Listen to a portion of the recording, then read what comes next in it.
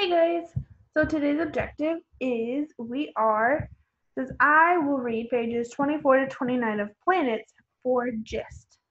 Now Ms. Daniels has already chunked or marked 3 places for you to pause and type the gist.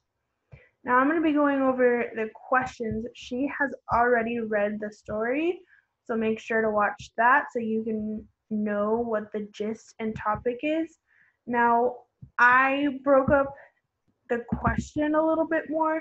So it says, what is the topic of pages 24 and 25 of the text?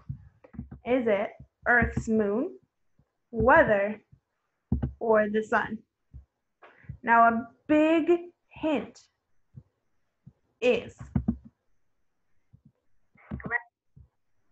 when you're looking at the text, I know that these 2 pages are talking about our moon.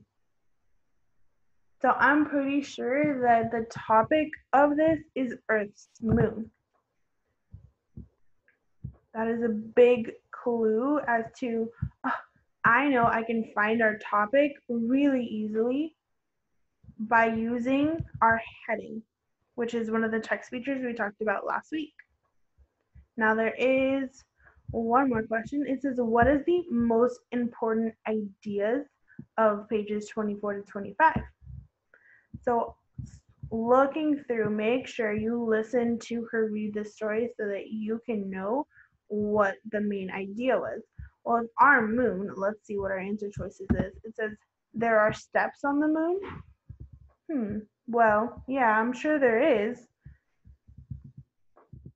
It says there is no weather on the moon.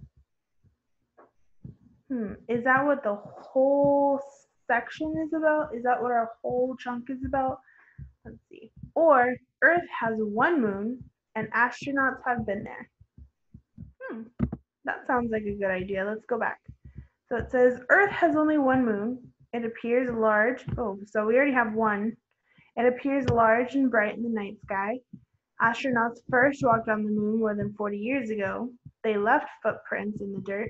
There is no weather on the moon to wash or blow them away. Those footprints are still there. So the first paragraph was about how Earth has one moon, and then the second paragraph talked about how the astronauts have been there, have walked on the moon, and left footprints. So I think that's a pretty good choice for what the most important idea is of these 2 pages.